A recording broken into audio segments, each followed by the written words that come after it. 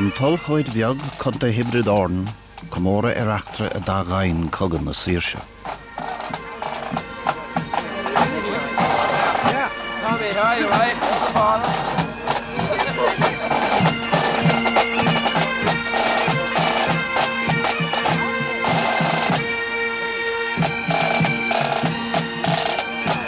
So Dan Breen and Sean Tracy took up a gun.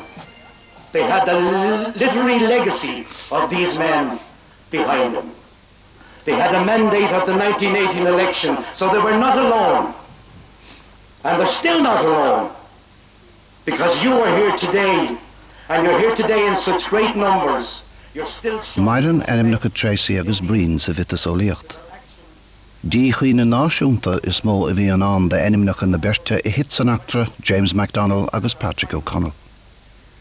Ba éireann I gcíd siúd leis, Paulini the cuid an R.I.C. have fought for over the last 200 years are the principles of liberty, of freedom and equality of rights for all.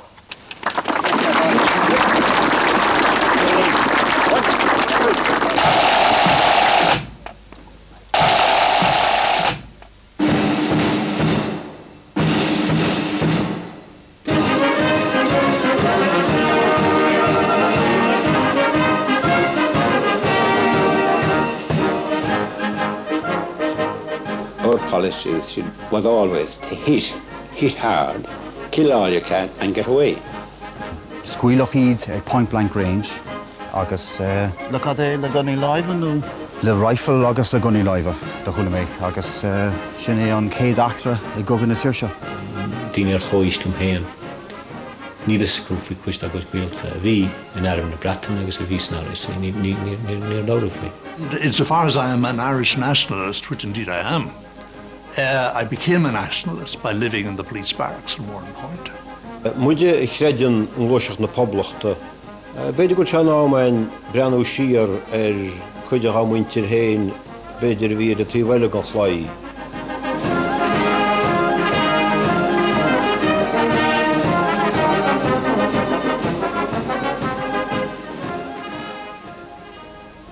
Maidan taréis an comórtha, tá an daithí MacDonald illiseacht fersanta don láthir inar hitte hin hanahir le piléir Sean Tracy agus Dan Breen.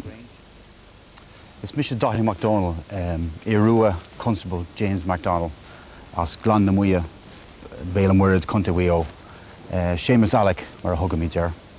Bhí sé féin agus Constable eile, Constable O'Connell, chosúnt gá bhosca gilligid an chart a bhí á thuirt ó Chobardaran go dtí an Carréal so. Déanú líocháin mórthain seo. Deireachn sa? Deireach an bailach seo agus dúnmhaíoch an bhirt ag buin den I.R.A. fá cheannas Sean Tracy agus Dan Breen. In guerrilla warfare, there's no such thing as kid gloves. You've got to kill, and you can't leave anyone alive after, because if you do, you're going to get your innocent people executed.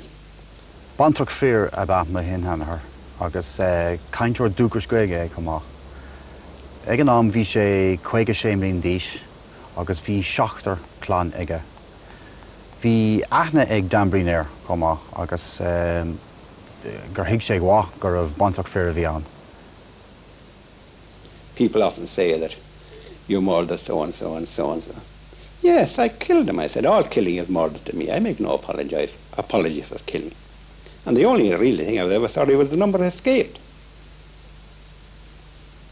In idiach seascanna trach amórtha an lechiad, scrí ahar gahi Pádraig MacDonald, litir chainte chuig nolig ó gaire faoi altachid san Evening Press, a thug léamh gas gúil achtra na Soloheadbeg.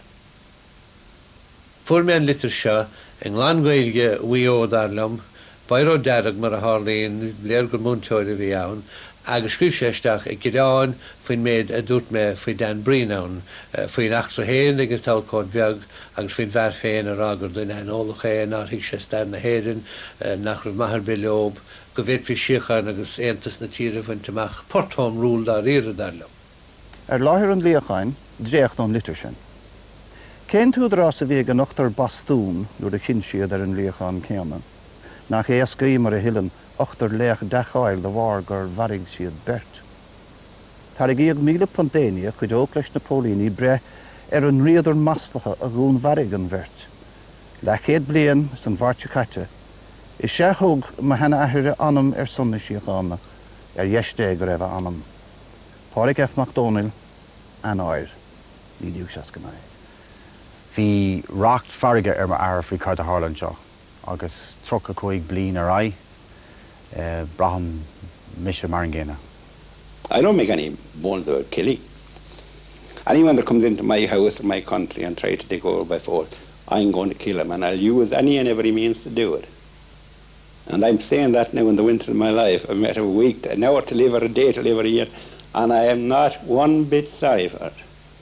To any man or God. Ach siad na Canary ar túla dar ire a dhéanaan cinenne bhí siad cosúla gachgar cogaí a leanan i dhéag sin sin, má bhí an deisián is minic chuúdar agus lach sin an deis. Gone man died. Well, brahan sin cad a thugann tú bhfuil ní féidir le gach saidúr sa fáic scríbigh an ardifig i gás mar sin, ní hinnáúr na cogíochta a chuoinnig go ráidir a cuma cogíochta de hais nó ar fad. Sin an chéadúnta thugtar de cogan na sír sin éireann, agus bhí sé sin aitheantar nó ag an Geneva Convention.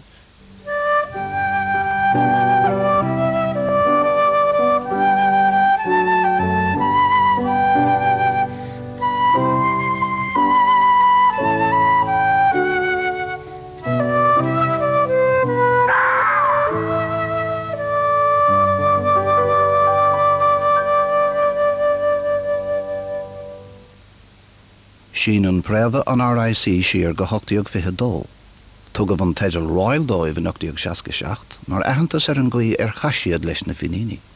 Ba orsa arme iad ó chéanamh aircathe an mórgóir ón bobal. Darlamsa ba iad clán na ngáil catlachacht loch leanúna í chonil an drama hánig sláán an gorta agus a fuair deis éigen i dachas agus a chuigeisteach ins na Gardaí nó ins na Pólíní go ma ardú céimeadóbh an nám.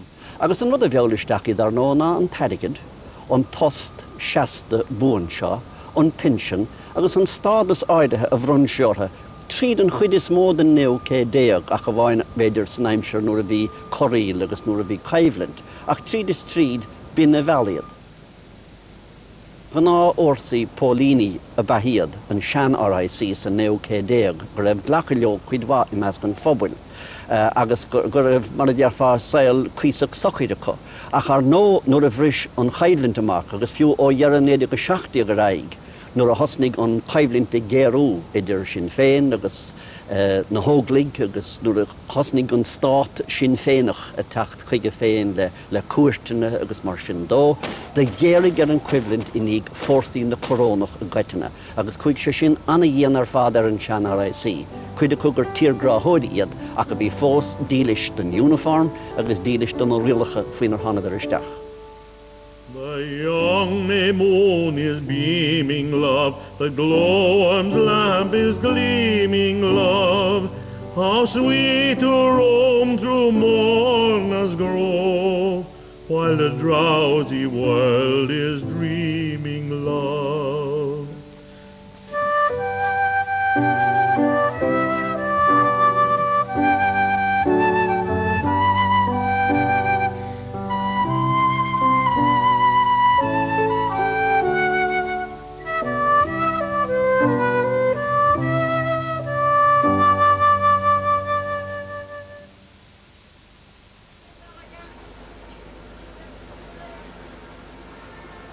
Dennis Donoghue, Olive Le Berle, Cahir Henry James in Ulscail nua áireach.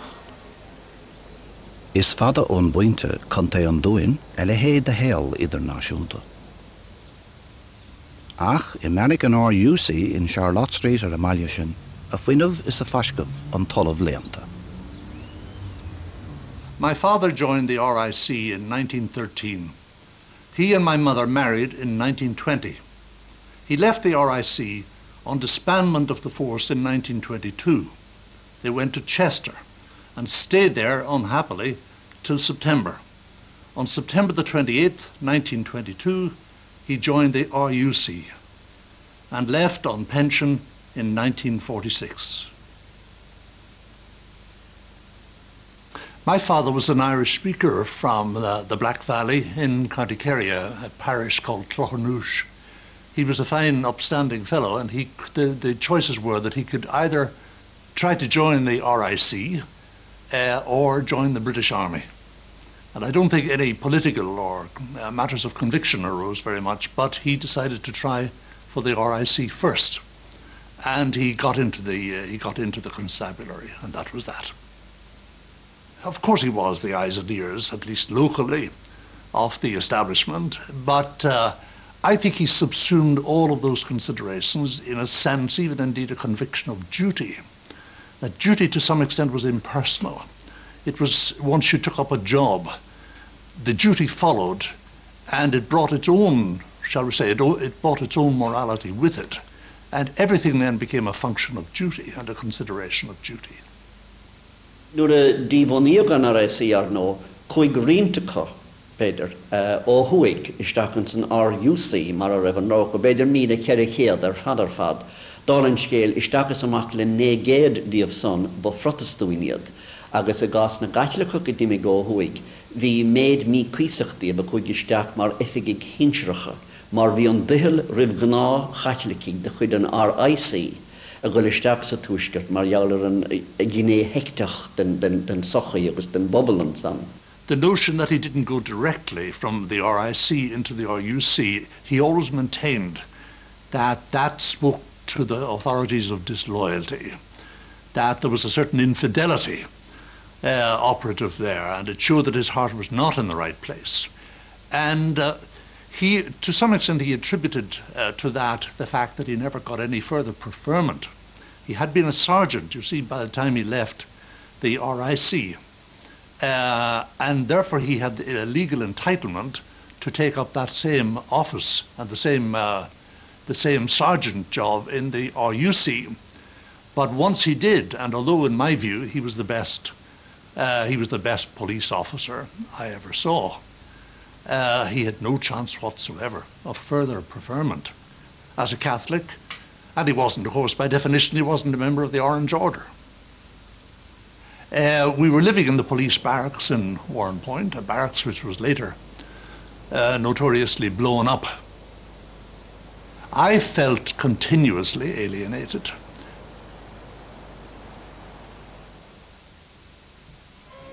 Péid a bhéin a bhí ag an bobal don sean R.I.C., ní fada a bhar sin nuair a dimig na dúchrónaigh agus ranóg na auxiliaries I món ibre.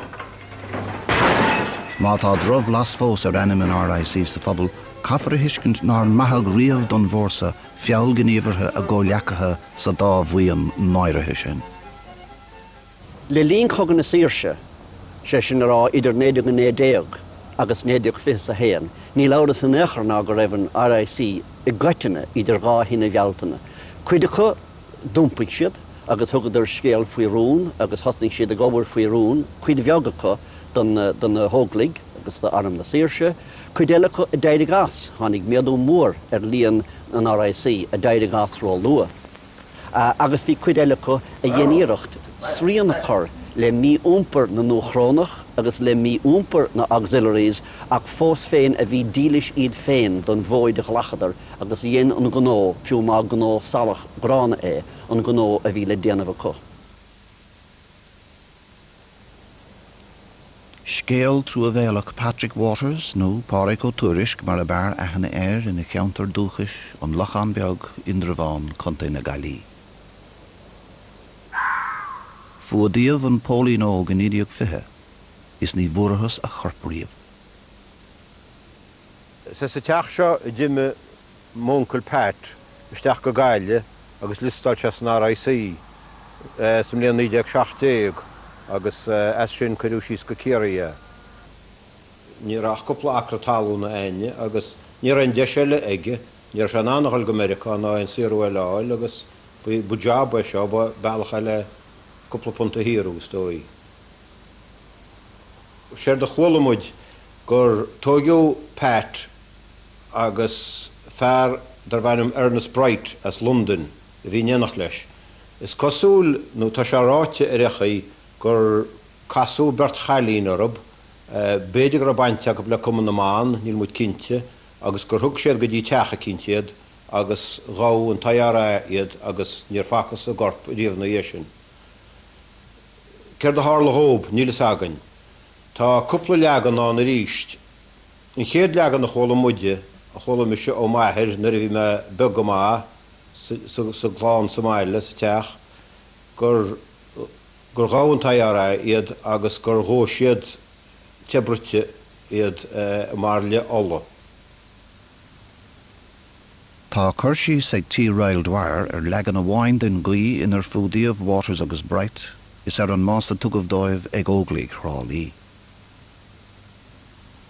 R.I.C. man Constable Patrick Waters, 23, a 4-year veteran from Soloheadbeg near Spiddle, County Galway, and Constable Ernest Bright, a Londoner in his early 30s, were lured into a honey trap by a couple of local girls.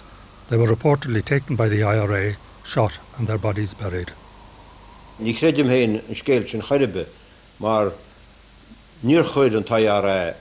pólíní a siad na saidúí a siad, ba údar mórta seob daoine a siad, agus cé fágur dís grúnda iad roch na canálach.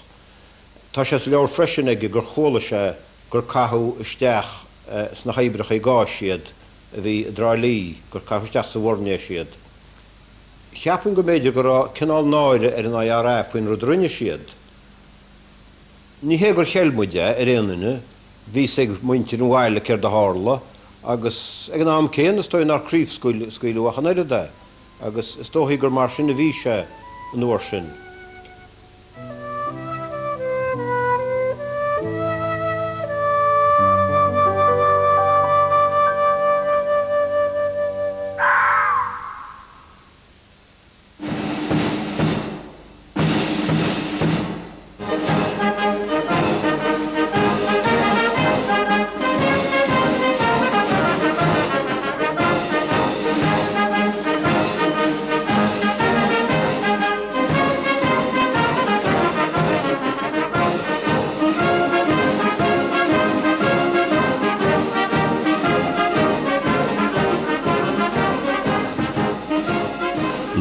Sásta a bhí an R.I.C. agus nuacht a níomhanatha a teach den éar a dúigartha in idiog fiche dó. An áras an éachar bhí an chuid den R.I.C. ag teach go deidir chugan na síirse a bhrá tréice ar fad ag an rialtas imperiúil agus a bhrá nach meach rudaí go mádóibh a chunirid faoin rémas nua a bhí a teacht le teacht an Teirstáit. We're going away, we're passing fast, the splendid heroes of the past. Some lie in graves from layers to lose, brought out there by an English ruse. Some of us fell in England's cause, in Éireann's Isle, maintaining laws. Some lie in graves from Foyle to Lee, fell fighting in the R.I.C.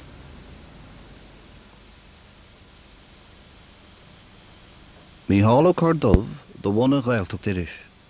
Fire district scale a winteris an R.I.C. a hanahir Micheal Corduff san Ireland. Rugugus tógiwe a rostú ná Rossmar a gunmajar. Is gweil gynnu ni ra focal bearla ag ahar. Dolim sé chuid bearla na bhí sé galar scail. Agus gweilge an gná hanga lawr a bhí sa glán. Jimmy Maher mór, isteach mar fólín san R.I.C. Nuideag agus a híineag. Ag an am sin bhí cogu na talún hart. Bhí dearcú an phobal beidir níos báúla den R.I.C. agus de fólín ag an am sin ná beidir ag éon am eile go dtí fiúhain le garage. Agus is gná eber pólín a bhí arsúlacú, brandhú néití tárne, cinú cinse gur sí dúntanam, cadan sí le haid Madrí, stopú daoine dínú pochín, sailse rathbracha agus rudí an taisin, agus an chéadú deile hesaí cogan na síirse agus bhí airú bunúsa ar rud ar fad. Dymach luachán an, agus fecht na Black and Tans agus na auxiliaries a go amachar, which tenders na Crossley tenders a bhí chu, agus bhí teannas a gcónaí san éir. Agus níor bhéin áit sé sin de chláán óg ceapam ina thuaram ná dúram mháthar mór. Agus is cuimhin na maithar go minic I ginsintam faoi na corp seo a do dúirtisteach, agus fiú fuil a bheith dá níocháin don facáisteidir an fasáiste idir an teach agus an bheric mas mar a bhín teach ceangaid leis an meric ba éon inal do bháin iad. ach bhíh foiile a deirtíh maiith agus le de siúd. Well, Brassy, what's the news? Nothing much. Go leor gan na daoine bhí treidir na chuine, cheap sé go raisiad anna chosú le chuistá ghuiilta héan. Ba sé dearcú céanna bhí acu, cúlra céanna bhí acu, gus fiúhain cúlra céanna bhí acu le séan. Agus bhí jab le dino ige siúd, agus ní dóla mar gur cheiste sé cecur an jab sin a gcuine a hinseir ná a gcuine a winseir héan ní lúg na ceistin a riú. Bhí ar a gona héan úsáid chuna héanna chosint cúplóir. Agus bhí dráman na dhéhar a bháin chuigean na séisiir a rihin na dhé agus déidir leis éala wacha. Níúr mé riú mar deartha an teolas omrán faoi sin ach tasam gur háda a léid go rud níos móna uair a bháin. Agus cyfnum na bhí mé hartar 8 mlíona dhís na mar sin, pur mé brontanas de Capcom. Agus dí mé tras na bhóthar chun é seo hispáint go bháthair mór go maithar mór, agus heisa mé scríle ar fud na háite. Agus an chéidir a hanig maithar mór a massa teach agus é ar buile a massa amach, ferragar. Agus chuir sé ceistrim cáúr men rud sin, na cór go meach rud mar sin mar lábh agam, agus dí mé sé isteach agus nuair sé focail eile. Is cúpla nó met níéis sin go bháthair mór amach agus bhína sé go nuair sí tá go leor chunig muid go leor gonaí sa teach seo thar na blianta agus ní heastín níos mó eiceáil.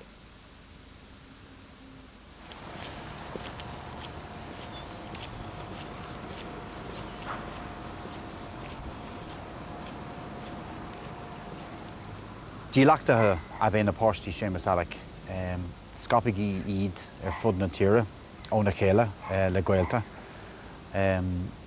Fágach iad dearáil, níor bhór siad éon cútamh ón stát. Is mór an trúach ní leabhraíonn aine faoi Constable O'Connell nó Constable MacDonald. Ach is léacra iad Dan Breen agus Sean Tracy tá anonimicha in áide ach sin mar an saoil. Táim anráidú leis Séamus Alec. Gael dílis a thug a bheithe go cróga agus an tíocháin á Chamadige. Ní rá gá iad a bharú. Níl é náire agam ach an faoi an dúnharú sin a bhfuil.